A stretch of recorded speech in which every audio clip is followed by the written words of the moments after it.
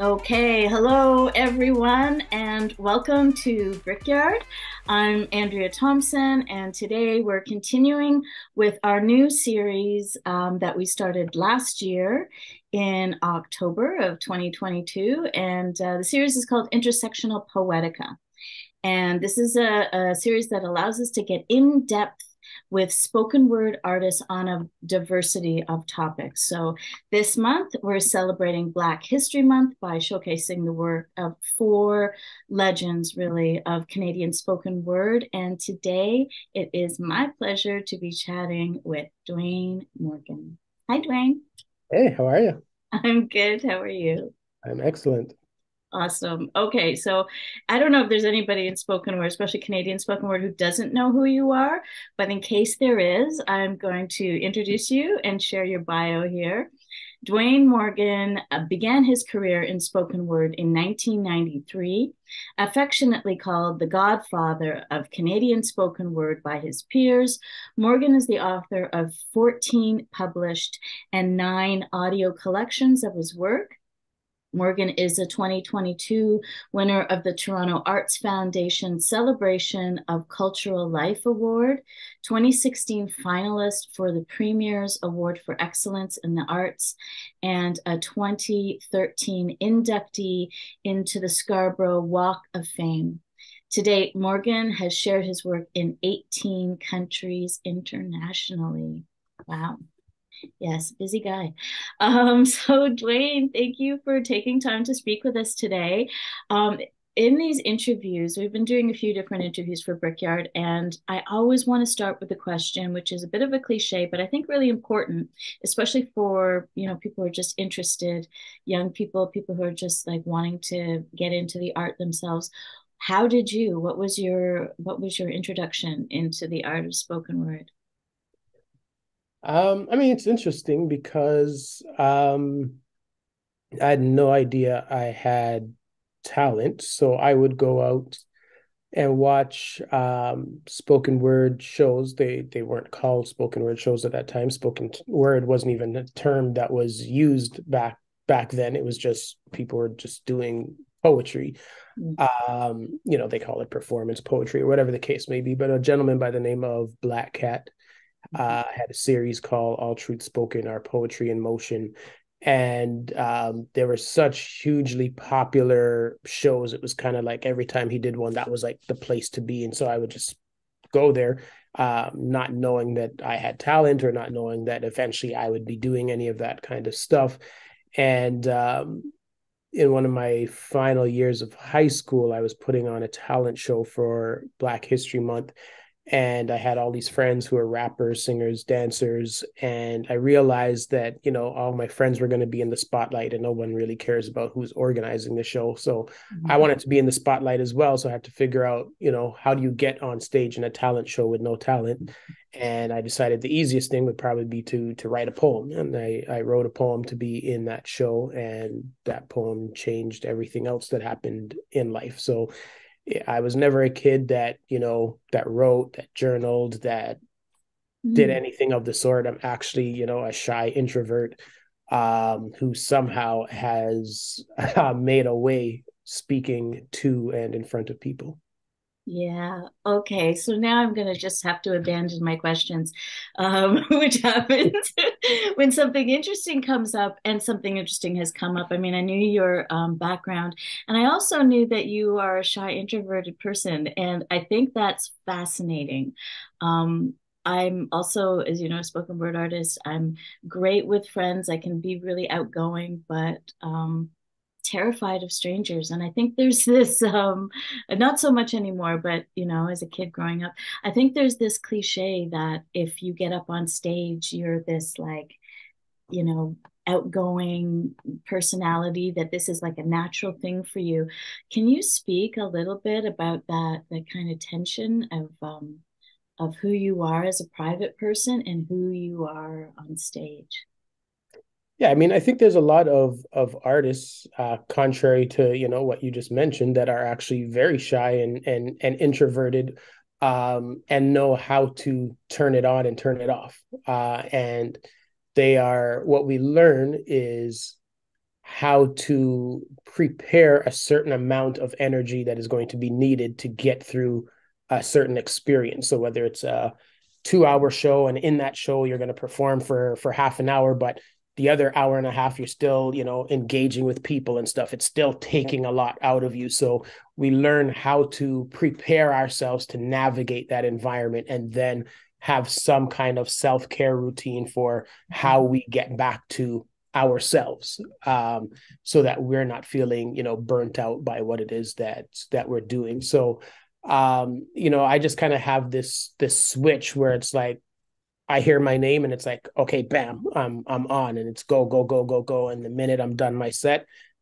people will usually see me at the back of the room or on my phone or whatever. And it's not, people might think it's rude or stuck up or whatever the case. It's just me being back in my shell, my comfort zone. Like, all of my friends know not to call me on the phone. It's rare. Like, that's for emergencies only. Like, I just Mm, don't answer my phone. Like, people call me, I'll let it go to voicemail, and then I'll call back whenever, I feel I have the energy to do that. But if I mm, can write to you, that's my preferred way to communicate, with people. And it just allows me to preserve my energy on my own terms.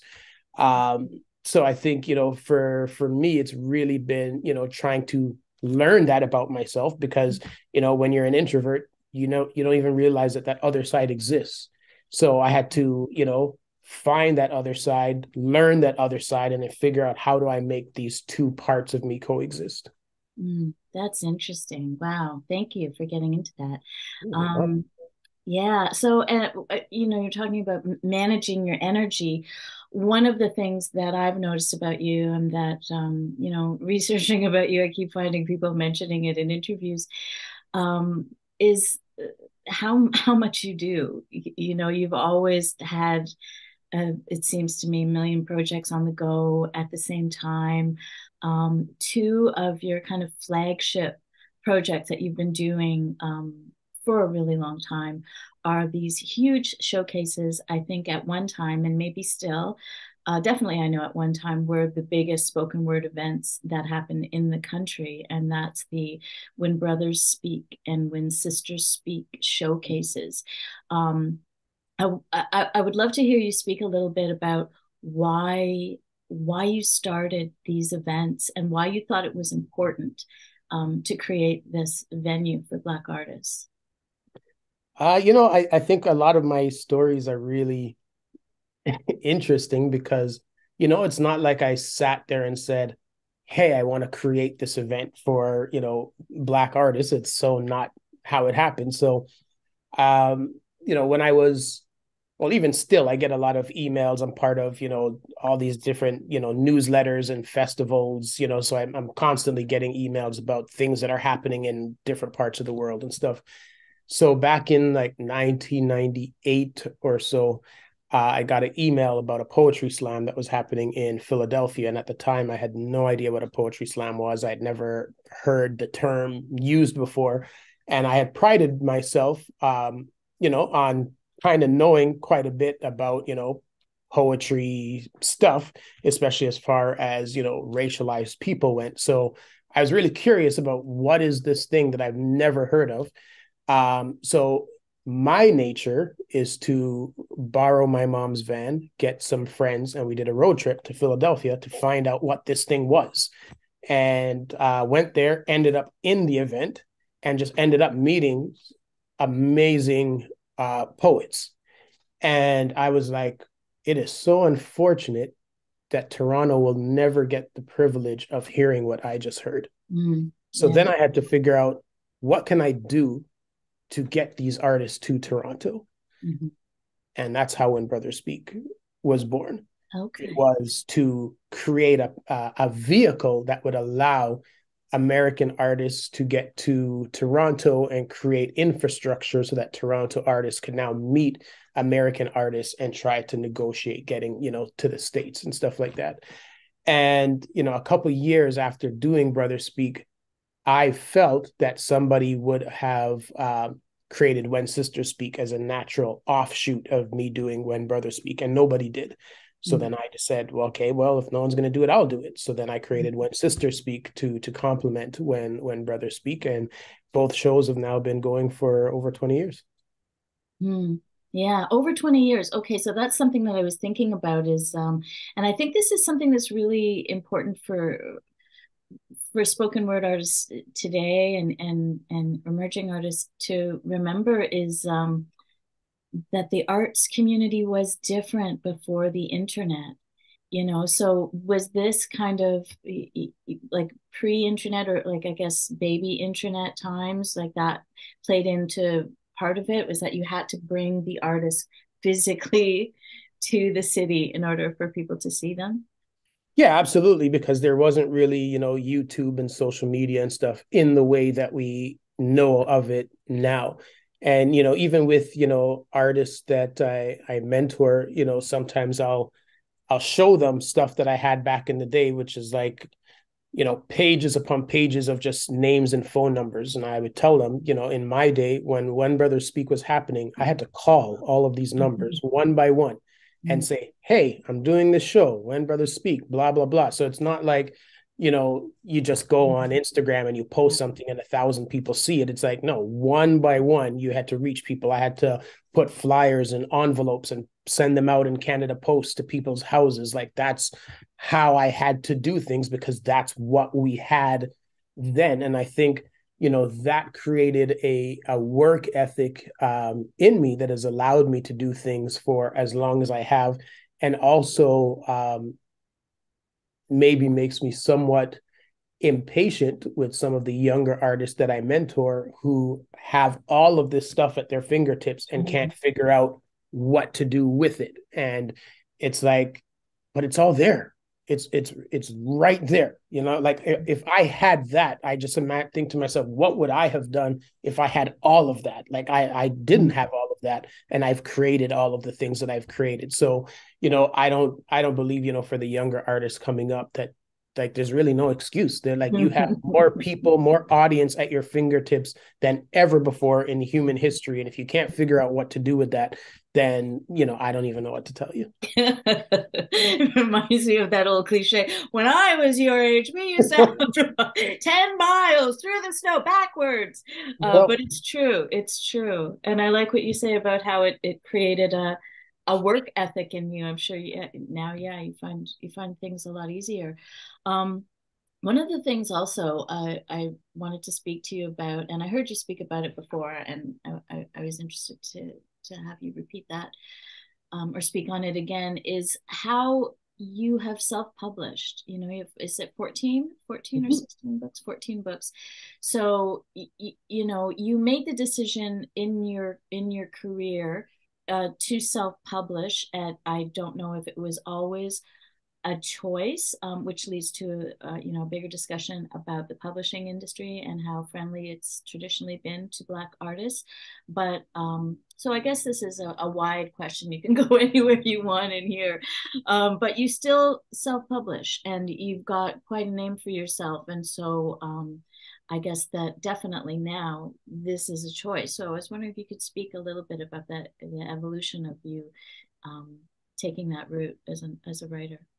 yeah, for sure. I mean, when I was coming up, as I mentioned before, spoken word wasn't even a term. Some of the story in terms of, not being accepted into the, League of Canadian Poets and stuff like that. We were literally pushed to the margins of, yeah, you're not really one of us kind of things. And it wasn't any different, with the publishing world. I would send out my work and receive rejection letters. There's no audience for this. We don't like what you're talking about. Like all sorts of things that to me was, extremely disrespectful. And I thought that for a lot of people, those letters would probably break their spirit Mm. and make them reconsider if they should ever write again. Unfortunately, or maybe fortunately, that's not my personality. So every time a door closed, I was like, okay, I'm going to show you. Yeah. Then I was just like, let me figure out how to do this. And, at that time, self publishing wasn't like how it is today. Self publishing is an actual thing today. Mm-hmm. where you can do print on demand and stuff like that. That did not exist back in these days. It was print 1,000 or more, and that's just kind of how it worked. Mm-hmm. So, I had to bet on myself. I had to Mm-hmm. bet that I could print 1,000 and sell them. Mm-hmm. And I think, one of the benefits of being a spoken word artist is that you could take advantage of selling on the spot. If people like what you're doing, what you said, what you just did on stage, you come off the stage, the audience is right there. You're not dependent on, oh, go to the store and no, it's right here. So, you just sell it on the spot. And that the first book I did sold well over I think over 2,000 of those, took the money from that, did the next book, and I've always just reinvested the money back into the next project.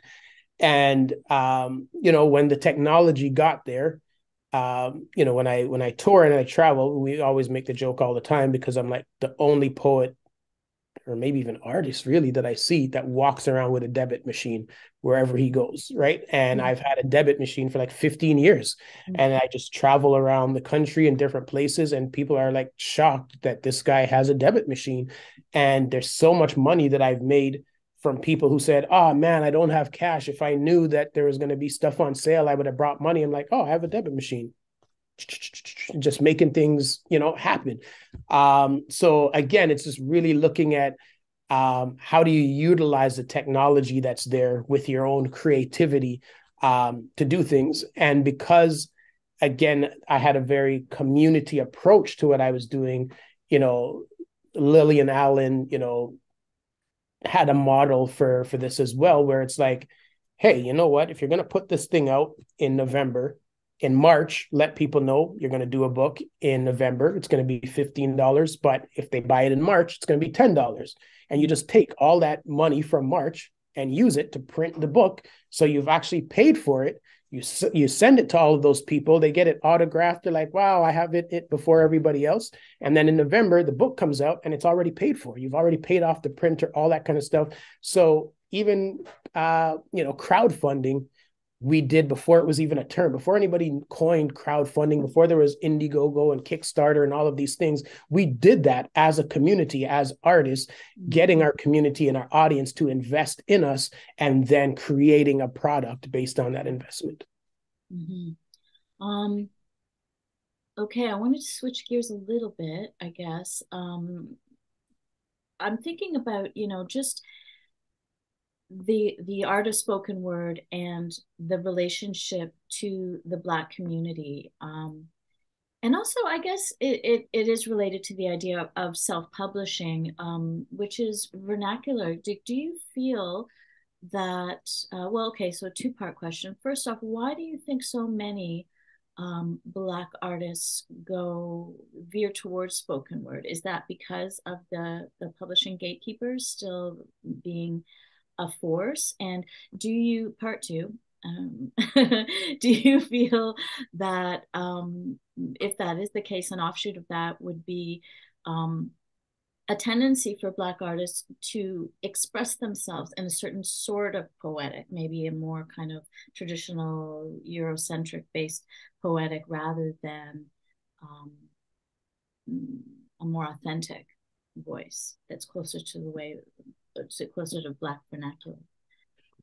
Well, I mean, I think the literary slash publishing gatekeepers still exist, and they're completely out of touch. And things like the pandemic and the technology have created a sense of urgency where they are now trying to stay relevant. They're now trying to figure out, oh, how do we navigate this new system that has put a lot of power into the hands of individual artists who don't necessarily need them in the same kind of ways that they've always been needed. So I always say, to young people I work with, that it's the greatest time to be an independent artist if you're willing to do the work, if you're willing to utilize the technology that you have, at your disposal. Another piece to that is that, as a community, we have always had a connection to the oral tradition, whether it is, how we told stories, in Africa. Whether you look at, Trinidad, the tradition of ex tempo. If you look at dub poetry coming out of Jamaica, if you and I wrote an article for the Writers Union of Canada, and I looked at because people always complained or criticized me for these poetry slams that I was doing. They're like, oh, there shouldn't be, competition in poetry and art and whatever. I'm like, just competition in everything. If two people put out a book, there's a competition. Who's going to sell more copies than the other one? Like, competition is everywhere. It's a natural part of the world that we live in.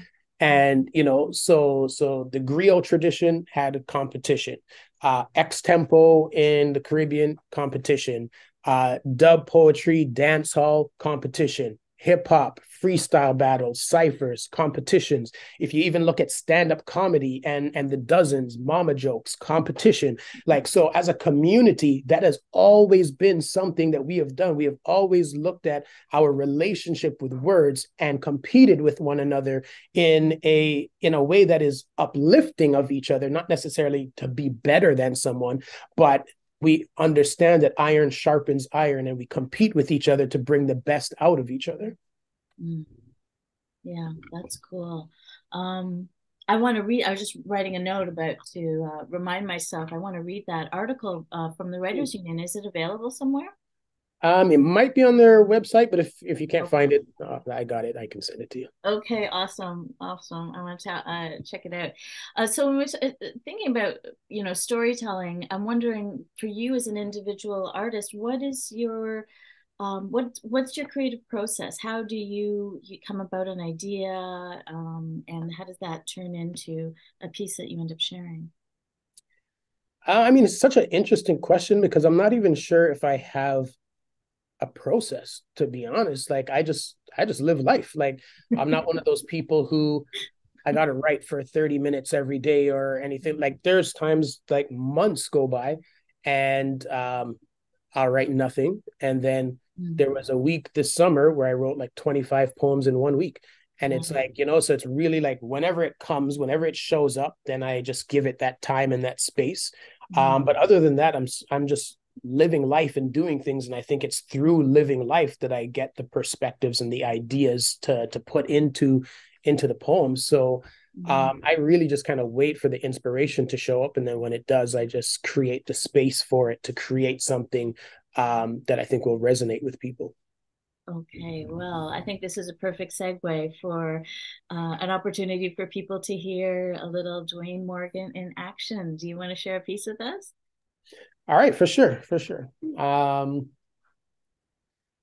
There's a line out the door of 13-year-old Black boys dressed in their Sunday's best, accompanied by parents looking stressed, but understanding this rite of passage. It's picture day. So we dress up our teens and make them say cheese, continue this routine every 2 years, images archived online in case our sons die gone too soon. This way, the media can be given the official images that we want used, not the ones that they always seem to find that have us looking like we've lived a life of crime and are unworthy of compassion, empathy, inquiries, investigations, and nobody wants to be here.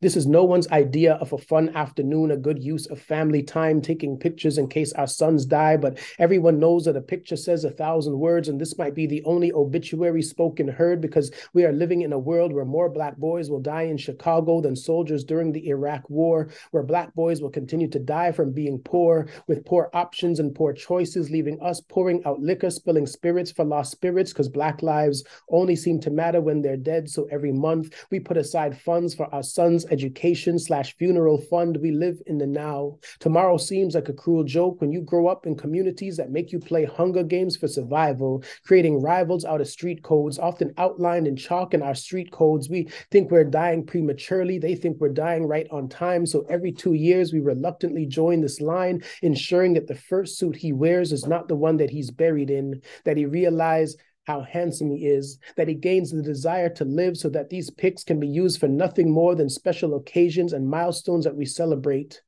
So let me fix your tie. Stand up straight. Smile, son. It's picture day. Thank you. Wow, that was powerful. Thank you. Yeah, thank you for sharing that. Yeah, I love that. I've heard that piece before, but every time, I find this with spoken word artists in general, spoken word in general. Every time you hear it, it's like you pick up different elements, different things stand out to you. Um, one of the questions that I definitely wanted to ask you is, just as an elder in the scene, as a, no offense taken, I think like we're around the same age, so um, but and as a mentor, I know you work with a lot of young people. What would you say, other than, I mean, there's the technical things about that you've shared about, how to make the most of the technology that we have, how to make the most of promoting yourself, how to tap into a kind of entrepreneurial spirit as a creative person. But more as a, because there's also this element of how do we have the courage to reach inside ourselves and speak our truth to the world. In respect to that, what advice would you give to young people who might be, who are looking at you as a role model, but haven't necessarily taken that first step? Yeah, I mean, great question. I think, that's something that I had to learn, especially as, as an introvert. Like, you're like, well, how do I talk about all of this stuff, and everybody's going to be there, looking at me and staring at me, and all the stuff runs through your head about what you think the audience is probably thinking, which is probably very far from the truth, but you convince yourself that everyone is going to be thinking about all of these kinds of things. And what I ended up having to learn is that, sometimes people would ask me, like, how did you come up with that poem idea? And I'm like, I have no idea. Like, I was literally just driving and this idea came to me, and then I decided to write it. So I realized that I am simply just a conduit between inspiration and people. Mm-hmm. And ideas come to me, and I do something with them, and I give them away. So when I realized that I am now simply just a vessel, I can think less about myself Mm-hmm. and think more about my responsibility to bring this idea from myself to other people. So now I'm not worried about what are people thinking about me. I'm more worried about, are they getting the message? Is the message that came to me being transmitted to them? Mm-hmm. And I think when I put the onus on them, it makes it so much easier to just be me and to be free to do whatever it is that I want to do. I love that. It takes the pressure off. It definitely Oh, takes the pressure absolutely. off. I see that sometimes when people are performing for the first time, it's or even in people with lots of experience performing, that there's almost this like going can be this going in and out of yourself. Like, okay, now I'm outside of myself, kind of observing myself. Okay, wait, no, now I'm back inside the poem. Mm-hmm. So yeah, I think that staying inside the poem is definitely the place to be. For sure. Um, yeah, so just one more question, really. Just thinking about this idea of Black History Month, taking a month to celebrate Black history. Um, how, I know with some people there's a controversial thought. It's, thank you for giving us, this time, but why is there only one month? Do you have any thoughts about Black History Month as this this annual celebration that you'd like to share? I mean, I think the month is important, and I think it's great that people, usually, unfortunately, Black people say, well, why is it only a month? When we get to the point where white people en masse say, why is this a month? Why isn't this integrated? Then we might start to get somewhere. Mm. But as it stands now, I think the month is really important for many of us who are artists. This is, Black Employment Month, Black because, Employment Month, yeah. we know that we are busy like every day because everybody wants to hear from us. We wish we could be heard from the rest of the year in the same kind of way, but we take it as it comes. But I think it's definitely important, and there's so many contributions that we often don't speak of. There are contributions that are Canadian contributions that often get lost to American contributions. And I think it's really important to have the time to reflect on the things that we have done and contributed, to the world. And, again, I do a lot of work, in the schools and with young people. And it's always interesting to me that February is the time when people want to speak about, slavery and stuff. And so many young people are absolutely turned off, by this idea of that's, how their ancestors are represented, even though it is historical. But I speak to teachers and administrators and I say, um, the fact that there's so many Black people in Brazil speaking Portuguese as a result of Portugal starting the Atlantic slave trade. That is European history. That is not Black history. Mm-hmm. So, when you talk about colonization, that is Britain's history. That is white history. That is not Black history. So our history was interrupted by what these people did. So if you're going to talk about slavery, why not talk about, well, even while these people were doing this to us, what did we do? Mm-hmm. What did we create? What did we invent? What did we give to the world, even when the world was showing us how much we were hated? Now, that in and of itself changes the narrative so that even young people can be like, yo, when these people tried to break us, we created the fridge, we created this, we did this, we gave the world this, all of these kinds of things, instead of, oh, you were just a victim, because our history has never been about us being victims. It's just not part of what Blackness is. It is triumph, it is resilience, it is the thing, so many things that we have given to the world. So for me, I use the month to celebrate all of that. And I mean, I do it all throughout the year, but I amplify it definitely in February. Wow. Well, that is what a perfect place, I think, to wrap it up. It was a beautiful answer. Beautiful. Okay. So thank you so much, Dwayne. It's been great to chat with you. I've known you for a long time. And yeah, I feel like I'm getting to share some of conversations I've heard you have with the viewers here at Brickyard. So it's a real pleasure. And I'm also really excited because you're going to be doing a full set of poems. We've already got one poem called Maybe on Brickyard, but we're going to have a full set coming up. I think it's going to be posted after the interview. I'm not quite sure. We're in the past right now. But so please check that out so you can check out more of Dwayne's work. You can follow Dwayne through social media. His website is dwaynemorgan.ca. And please check back again. This is just the beginning. I believe, as I said, we're in the past right now, but I believe that this is going to be the first of our kickoff of Black History Month. So we're going to have 3 more artists. So check back to see who we have featured. And ongoing showcases like this for the Intersectional Poetica program. You can find out more about these showcases and what we have cooking at Brickyard by signing up to our newsletter, which you can find at brickbooks.ca. And please, please, please like, share, subscribe. Everybody says that, but it's a real thing because we created here at Brickyard a profit sharing policy. So if any money is made from the videos, we share that with the artists. So the more you help us support these artists, the more we can support the artists in a real way. That makes such a ching difference. So thanks again, Dwayne, for coming and My spending. pleasure. My pleasure. Happy Black History Month, everybody. I'm Andrea Thompson, and until next time, this is Ricky.